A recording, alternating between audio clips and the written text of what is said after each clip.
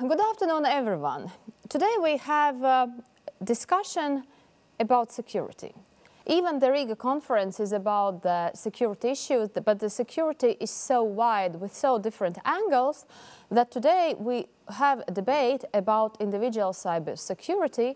And for this reason, I advised and I asked Ms. Baiba Kaškina, General Manager of CERT.LV, to share some thoughts about individual security and how we can build our individual cybersecurity with our every single step, working with the computers, laptops, phones, and being active in social networks. Hi, Baiba. Hello. So, as I already mentioned in the introduction, our main topic is to debate individual cybersecurity. Even it sounds very technologically, still I suppose you could share some practical hints and tips for everyone to consider how to make our life secure, being active in social networks, working with our online life, working with our computers and phones. Absolutely, and I'm glad about this opportunity to discuss this topic because internet really has become everyday commodity for almost everyone. And of course, security is something that we hear more and more of because of ongoing incidents and scandals. But before we go into particular tips and tricks, let's say, I think it's very important to say that critical thinking is really the most important virtue that we have to develop and that we have to have in order to be able to work securely in the cyberspace. Critical thinking, and I would even say like slight paranoia, or we should doubt almost everything that we do. And I know this mindset is not the normal one for most people, but this is something that really helps to stay secure and not to fall a victim for different cyber frauds and attempts to steal your information. So critical thinking and to be more doubtful than maybe you would like to. These are really things that you first have to have in mind. And the next step would be that you have to be very much aware of what you do and why you do it. For example, if you want to enter your internet bank and you know you do it, then of course you accept the Smart ID authorization request.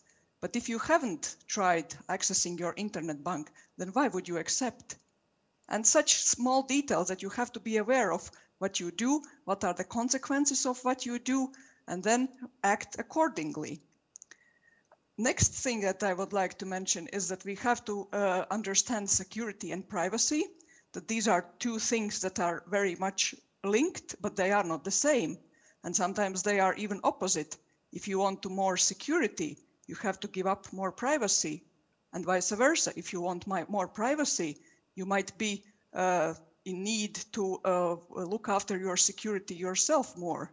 So these are also very important concepts that we have to be aware of. Next thing to consider, even before going to technical things, is what is at stake. Is my credit card worth a couple of euros that I only use purchasing small items on internet? Or am I transferring thousands of euros invoice? So depending on what is at stake, the level of my doubts should be different.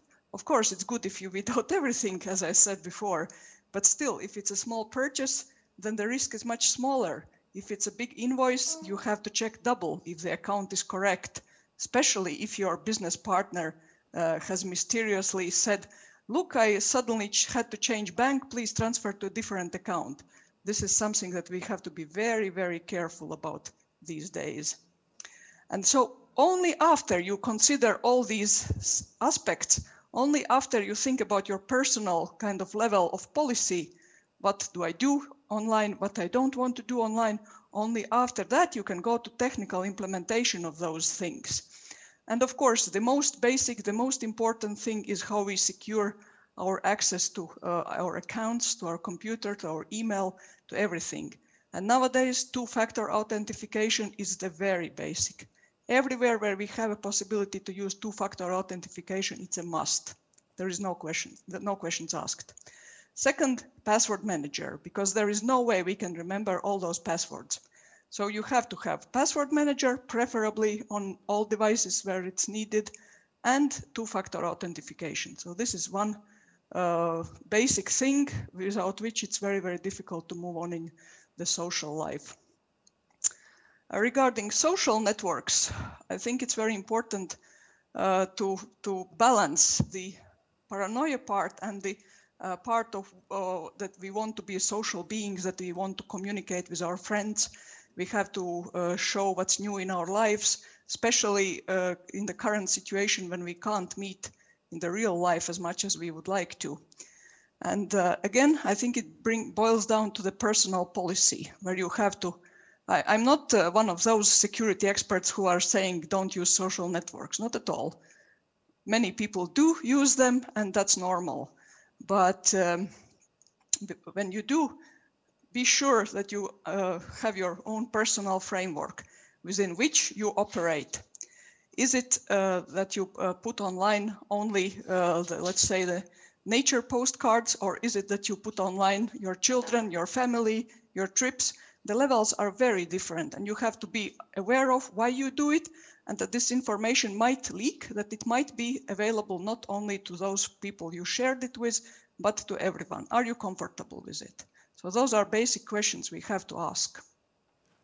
Baiba, but you mentioned that we need to have the critical thinking. We need to have, I would say, some kind of positive paranoia, so that we are really checking and having some kind of careful sense what's going on with our data, with our actions on the online.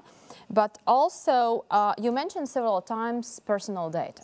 And we know that personal data are being sold in the legal market. Which part of my personal data I should really care about and should turn extra attention, because this might be of particular interest for someone with a bad actually intentions?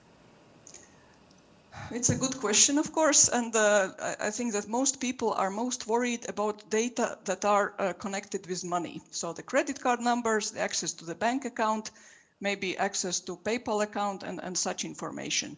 So if we lose those, there is an immediate and direct risk of losing our money. And there are a lot of leaks where such information have been gone. Good news is that in these cases, state police, also international law enforcement agencies are employed, and they do investigate these cases. The other part is, of course, if you have slightest doubts that your bank account details or credit card details are leaked, you have to immediately contact the bank. They will change your credit card number, etc., etc. So these are basic things that are related to the money, the asset that we can lose the easiest. The next thing which can happen, and is happening, of course, is that we call stolen identities. That not only something related to our bank account is stolen, but much more information about yourself, perhaps a personal code, perhaps copy of your passport, address, a lot of information, so much that somebody else can impersonate you. And that is already very dangerous. So in case of any doubts that this is happening, for example, somebody is trying to take fast credit on your name. That is something that we have seen several times. This is, of course, straight way to go to the police and try to stop this with all the methods that law enforcement has at hand.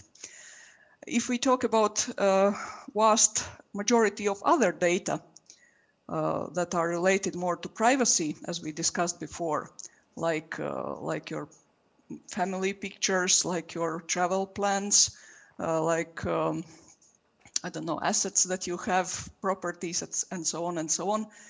I think this really is very much related to how much we share ourselves.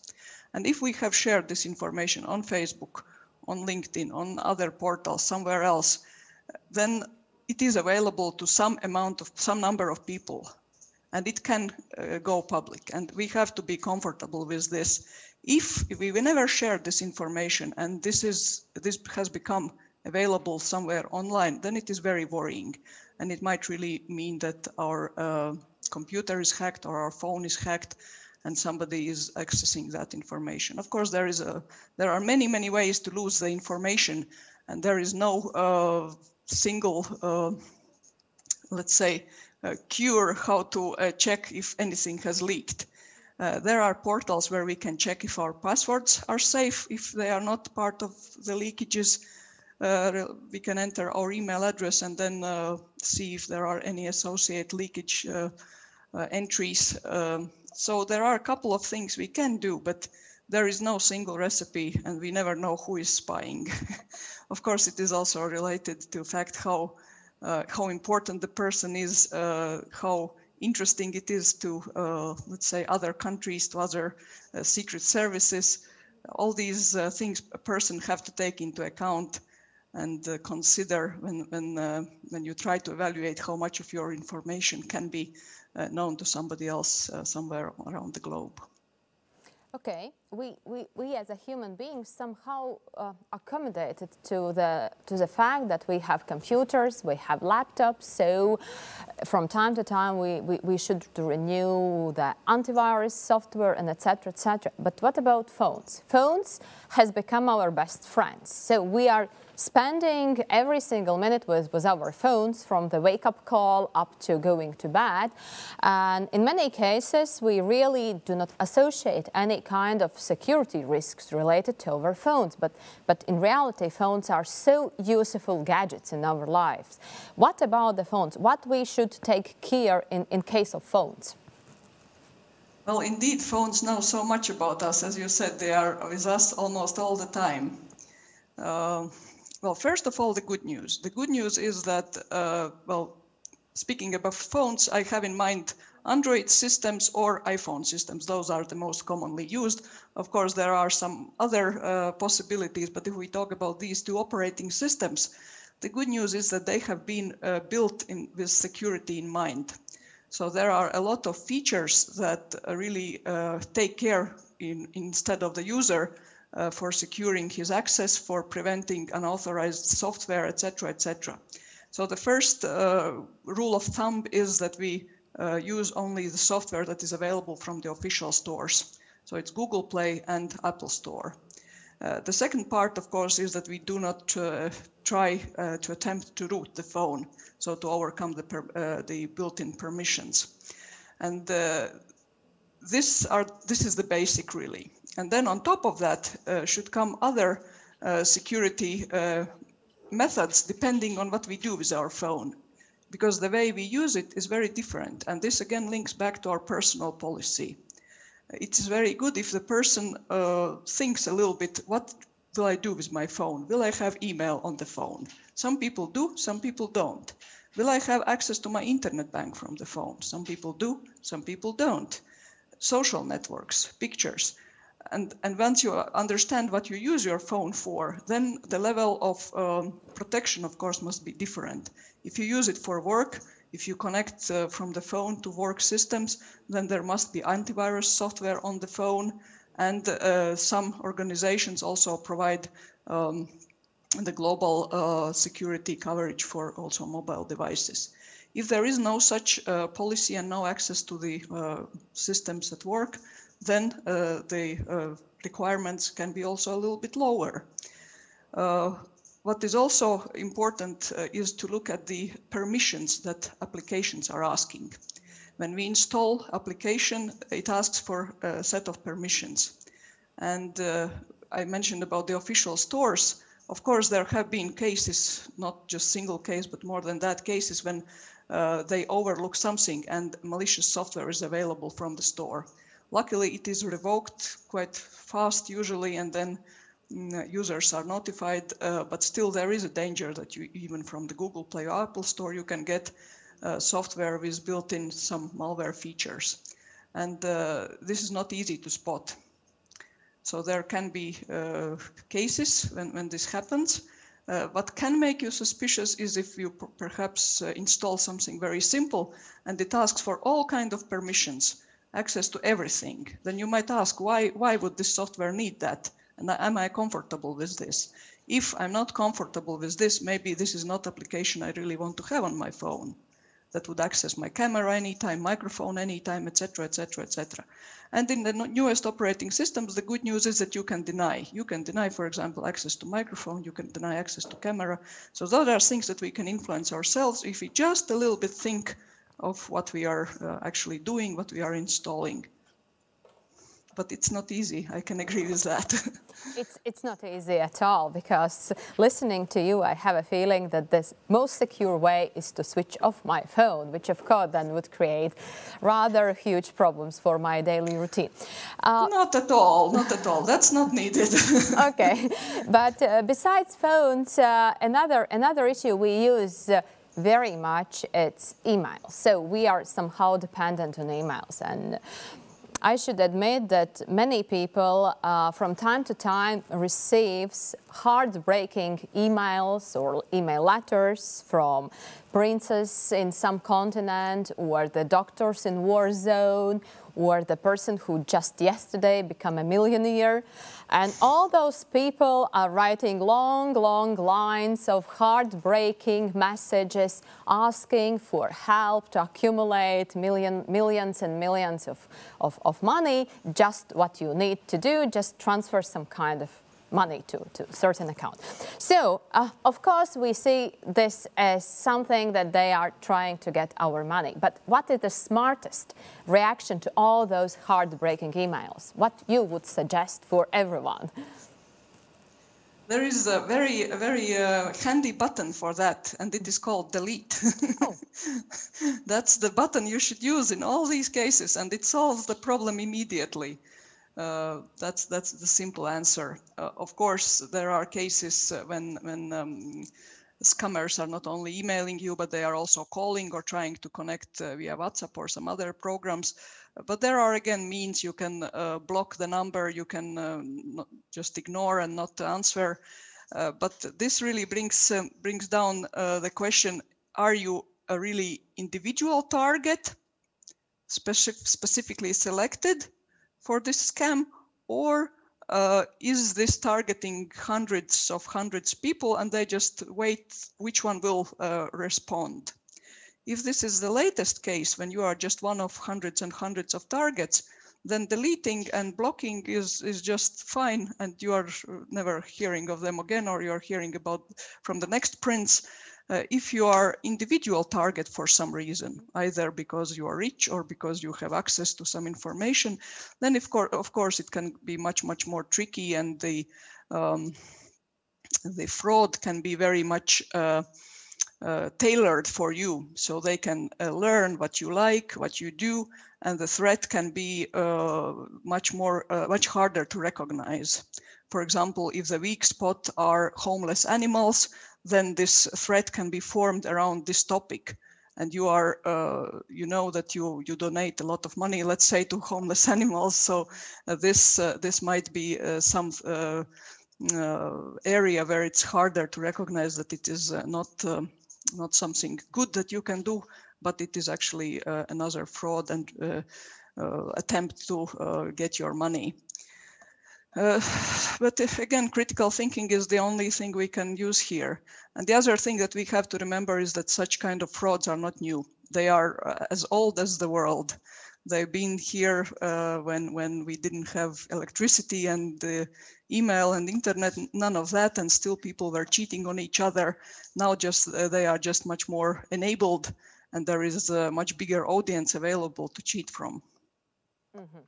So, but in this context, of course, yes, cheating is showing us, let's say, bad side of humanity. And of course, we are human beings. We have our own habits. But in this context, of course, our daily life has changed recently because the online life has increased dramatically. And now we are facing such issues like e-work or telework, which means that we are working remotely.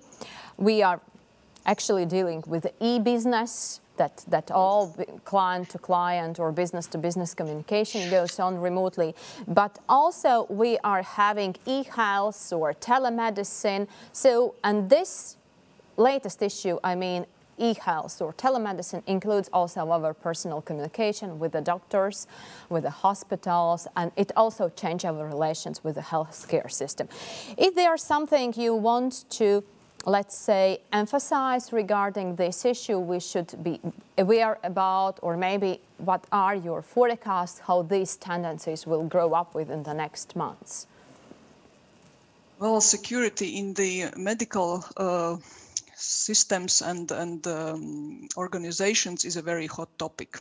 Obviously, pandemic situation has increased the heat in that, but also before the pandemic, the NIS, Network Information Security Directive of European Union, designated healthcare as one of the critical sectors. And because of that, in many countries, there has been much more activity ongoing in regard of understanding the security level of hospitals and healthcare institutions, of understanding how to increase that level, how to prevent all kind of threats that actually can impact our experience in the hospital, not only meaning of telemedicine, but even the real medicine. And we've heard about cases where hospital IT systems are encrypted. The hospital is asked to pay ransom, and they are not paying, but they cannot accept patients. So these are all things that we face currently. And it is worrying, I must admit. The good news is that in Latvia, we haven't had any major incidents related to healthcare system so far. There are a lot of procedures that allow fallback to working without IT systems. So this is also good news in this respect. But when we look wider, then of course there is no one size fits all solution, and the problem itself is not trivial by any means. In the long run, there are again European Union movements, let's say, to imply security certification of products, for example, to put more responsibilities on vendors so that they are responsible for patching and updating equipment when some vulnerabilities are found, and it will have to be for a longer period than it is now. In general, systems that are built now, of course, they will be more secure than those that we are using that are built 5 years ago and 10 years ago. So there is no easy answer to this question. I know that in many cases we don't have a choice as well. If this is the way we can connect to doctor, even if we don't think it's the best way or most secure way, we still need the consultation with the doctor. So we are not the ones who will say, no, I will not use Zoom. I don't like Zoom. If I want to see the doctor and I cannot do it in a physical place, then it's not up to us to choose. But I think that this is really a hot topic and solutions are coming. It's not negative ending of this long analysis, let's say. Well, positive thing is that as every single day we are facing new challenges, we are also facing new solutions. So hopefully we will also have new approaches, and maybe after a year our concerns about some cybersecurity issues in telemedicine will seem for us just so simple how we could worry about. But finally, I also wanted to ask you, we have heard about the social engineering attack. To what extent ordinary people like me should worry about this? Would I be the target for social engineering attack? And what harm social engineering could create, actually? This, I think, nicely comes back to what I discussed at the beginning. To understand our personal policies, what we do, and also to understand our assets. What do we have? Do we have access to something interesting, to something sensitive? Do we have access to money, for example, not personal money, but companies' money? Can we authorize transfers to that? Do we have access to personal data of other people, for example, telemedicine and patient data, and so on and so on? And depending on how much valuable assets you have access to, you are more likely to be a target of social engineering. I would say that everyone can be a target, but again, the difference is, are you the target of attack which is launched to hundreds of people and they just wait which one will respond, or is it really very carefully crafted attack for you? I would say if it's a very carefully crafted attack, it's very likely that we will fall victims. It's very hard to really withstand such attacks.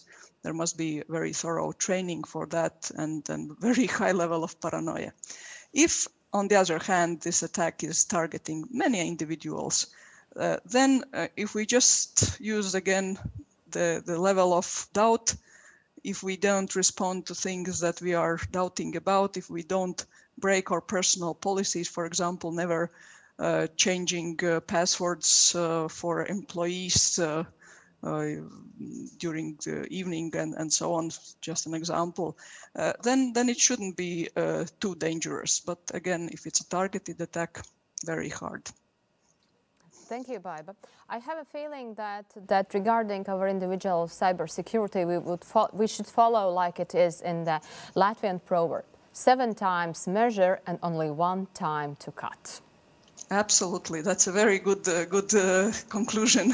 Well, of course, we could rephrase it. So 7 times to evaluate before you share your data, and then once to do.